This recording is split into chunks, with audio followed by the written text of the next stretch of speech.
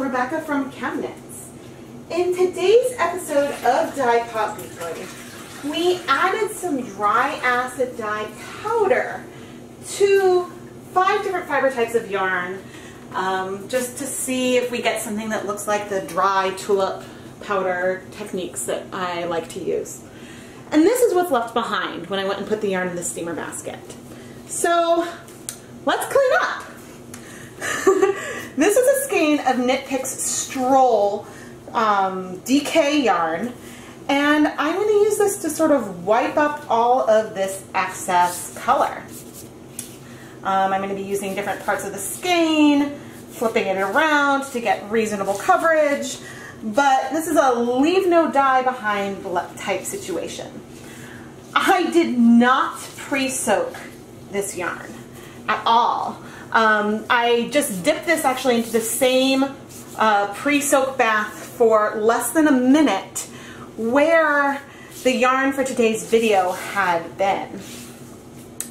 So this doesn't quite count as a dry rub because the yarn is wet, but the concept is similar. I am laying it out and literally rubbing up this color that has been left behind. And I think that we're getting some really, really gorgeous, gorgeous tones on our yarn. The colors are a bit more spread out. They're not like splotchy or anything, especially because, you know, they aren't going to set immediately. But, oh man, I think that, I don't recommend sprinkling dye on the counter just to get this sort of technique, but we're getting something really, really lovely here. Yeah, and this sort of just shows that when you can get something absolutely stunning and very, very much one of a kind when you have all of this leftover color. And like even on my tongs, I could go into the dye cups back there where I had placed some of the powders. I'm not sure if I entirely want to do that because I think that that could give some more concentrated tones, especially like some of the pinks and stuff. But I mean, this is just really pretty, and man, I should maybe forget the tablet and try something like this more often, this like wet rub. Now clearly as I move this, you can see that not all of the color is just sticking in the yarn. We're wiping some up, but as I move it, I am leaving some color behind. So this is not a perfect technique by any stretch, but there's no reason why you need to use a paper towel. Because we can get something really unique and quite lovely and fairly saturated with just what we have around us. I will definitely be cleaning up more with some paper towels. I'm going to likely just go ahead and rinse these cups out directly, but I thought that this would be a fun little bonus video. So when the dye pot itself clears up, I will come back and we will then go ahead and steam this beautiful 100% superwash merino yarn. The leftover dye colors when I put water in the cup were so beautiful that I needed to do something. So I took, this is just some dry stroll fingering weight yarn, and I am going to just slowly soak up the color from each of these cups. Typically, this is a yarn that is reasonably absorbent, which is why I picked it, but of course we're not going in, there we go, although I'm making a little bit of a mess. I did put down some plastic wrap. Oh shoot, there's no vinegar in here. I did not think this through. I was like, oh, I should just dip this dry into the different colors. I'm really liking that color, but I did not think this through. I need to go ahead and add a little bit of vinegar to each of these cups.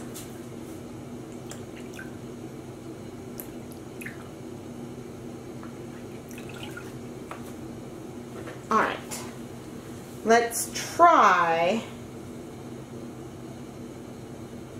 sort of dip into the cup. I'm not sure how much of the liquid will be able to absorb. There might be way too much liquid around here, but there we go. And some of the color will probably stick. What's interesting is that the color has already sort of shifted.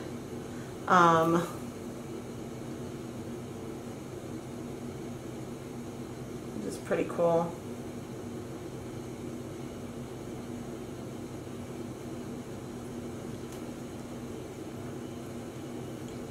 There we go. We're starting to like soak up some of this color. I'm hoping to get something that feels a little hand painted with like sections of white and then sections of these colors, but we'll see.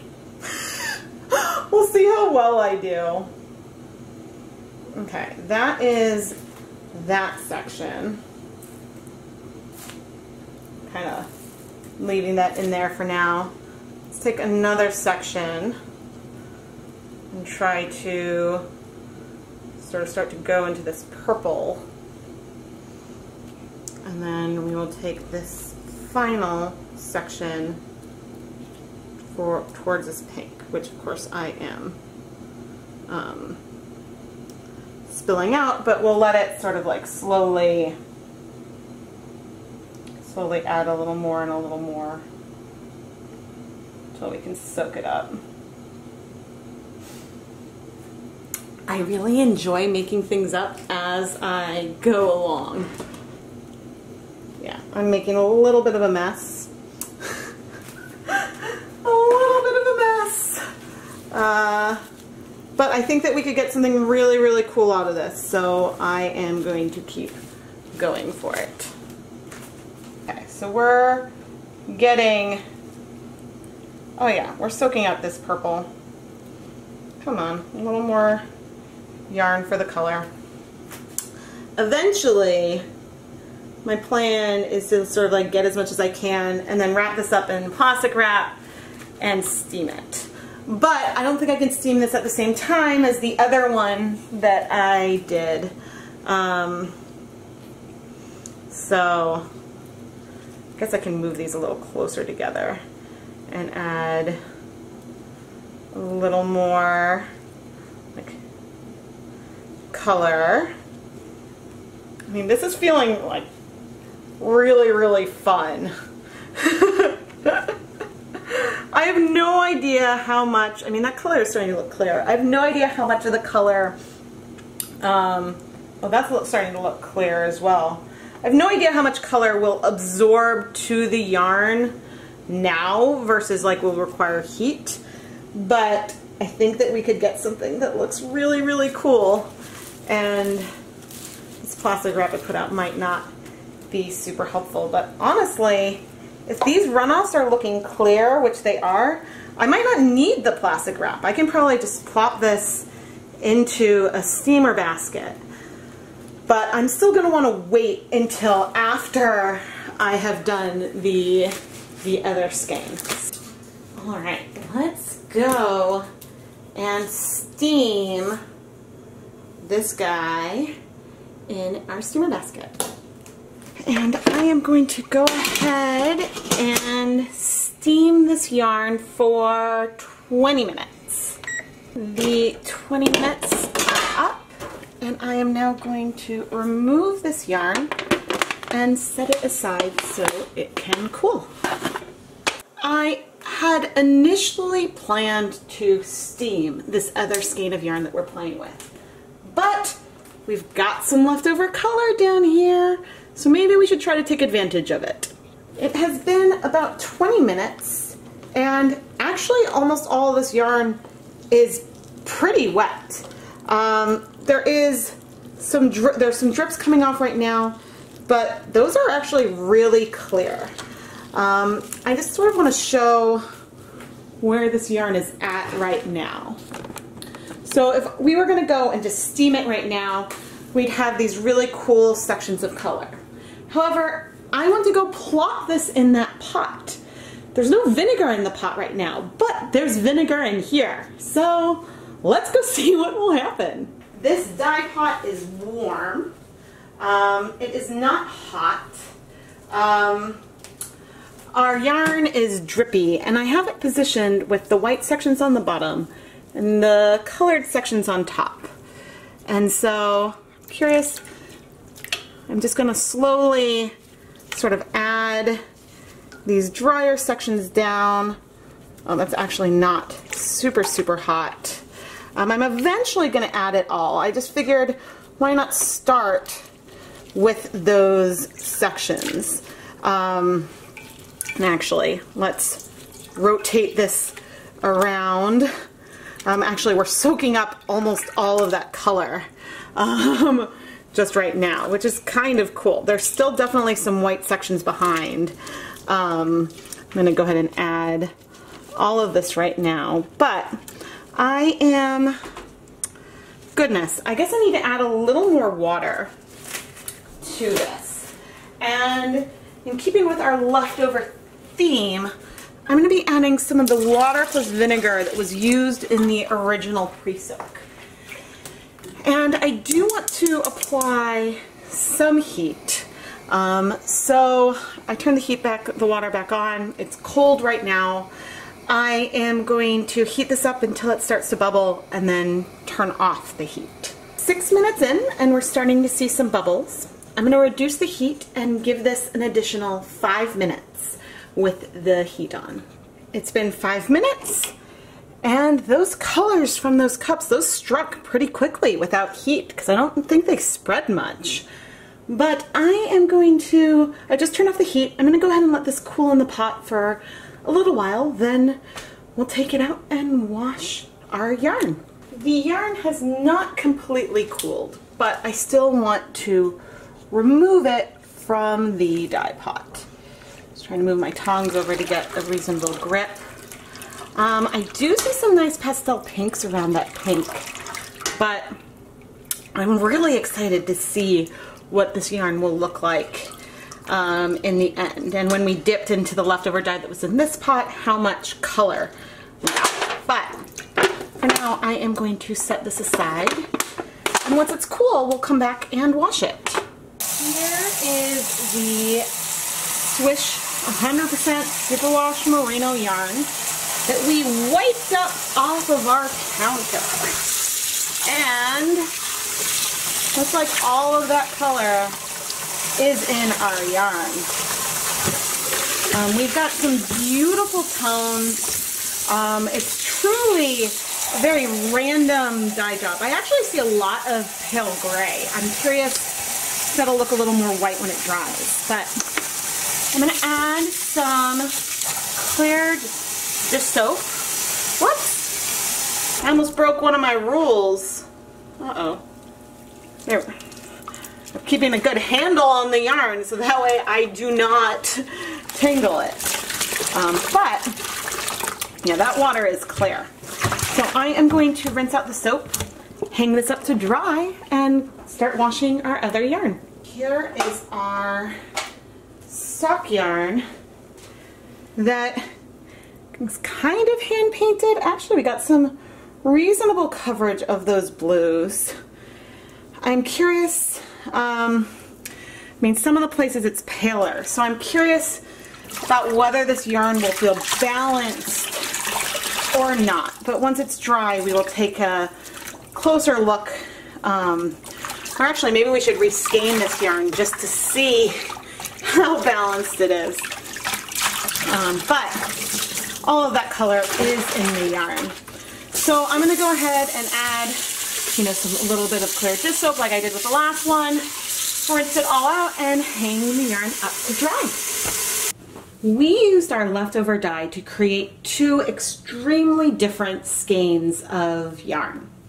I very easily could have wiped up the dye that was left on the counter with a paper towel, but instead I wet some of this KnitPicks Swish DK yarn in some water with vinegar and then used that to wipe up the counter. And so we've got this subtle yet speckled yarn with a lot of sort of blue and purple hues over it. There was some dye powder left in some cups, and I didn't want to let that go either. I added some water to the cups and then placed the corners in 3 places, 1, 2, and 3, to let that soak up the leftover Jacquard acid dye mixtures.